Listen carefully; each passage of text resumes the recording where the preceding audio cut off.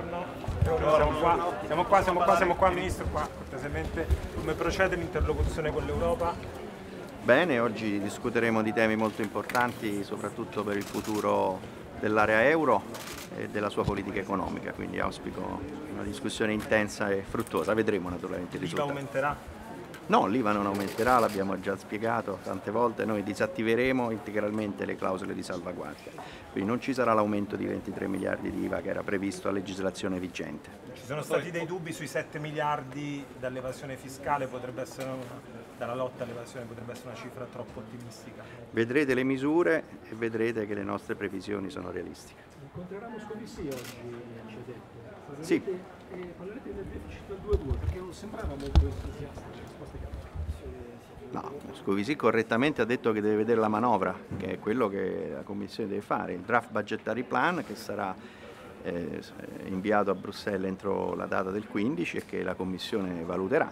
E quindi sarà un'occasione anche per approfondire questi temi, ma correttamente la Commissione aspetta di vedere la manovra e la valuterà, noi siamo fiduciosi.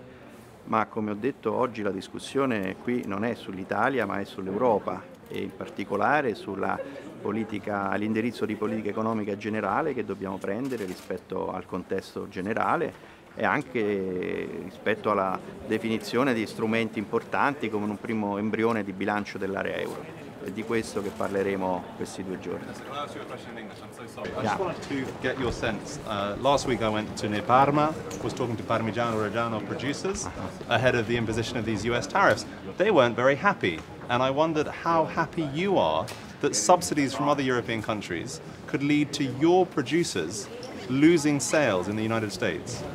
Of course we are not happy. And we will. It's not my job to deal with trade policy, but Italian government is addressing this issue, both the bilateral level and the European level, because indeed it would be totally unfair to target Italian exports for an issue, by the way, about which Italy is not responsible at all, so, as you know. But as you're preparing your budget, you're looking at billions of euros worth of products that could be impacted. Is this something you're going to have to take into effect? Our budget is taking into account all the various macroeconomic scenarios. That's why it's a prudent budget, but it's a budget oriented to growth. That's what we need now. Thank you so much. Thank you.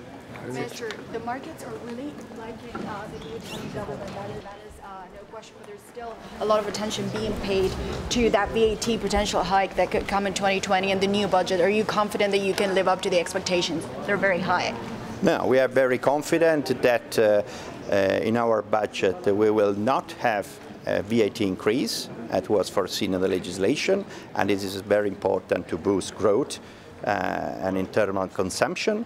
At the same time, we'll have a budget which is prudent in terms of safeguarding stability of our finances, but at the same time a budget that will boost growth and productivity.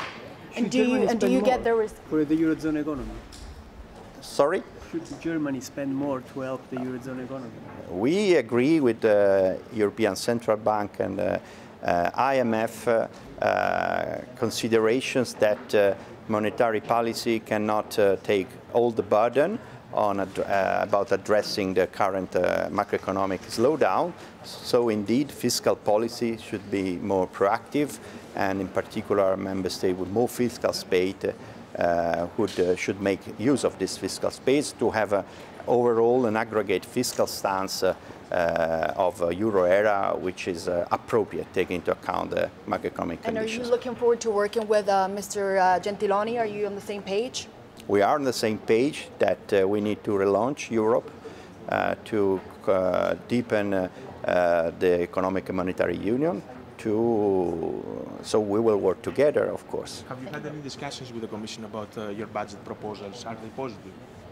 We have discussed before the presentation on NADEF, and now we will continue our dialogue, and of course we will have the dialogue when we will present the budget, as foreseen by the procedure. Qual è lo stato della discussione sulla Golden Rule per gli investimenti verdi e nella coesione? No, ho apprezzato molto le affermazioni di Valdis Dombrovskis durante l'hearing al Parlamento di ieri, che vanno nella direzione anche delle cose che avevo detto ad Helsinki, cioè che nella più generale review delle regole fiscali sarebbe opportuno garantire un trattamento più favorevole agli investimenti, soprattutto a quelli collegati al tema della sostenibilità e al Green European Plan. Quindi questa è un'apertura importante che naturalmente poi si dovrà misurare con i concreti passaggi di discussione, di negoziato che avranno luogo, ma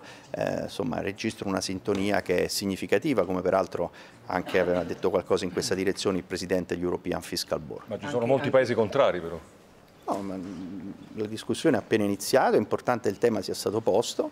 Io penso che in un miglioramento, semplificazione delle regole fiscali europee, gli investimenti collegati al piano europeo per la sostenibilità ambientale e anche della coesione sociale debbano ricevere un trattamento più favorevole. Come, in che modo, è un tema molto complesso che affronteremo nei prossimi mesi. Grazie, ora devo andare, grazie.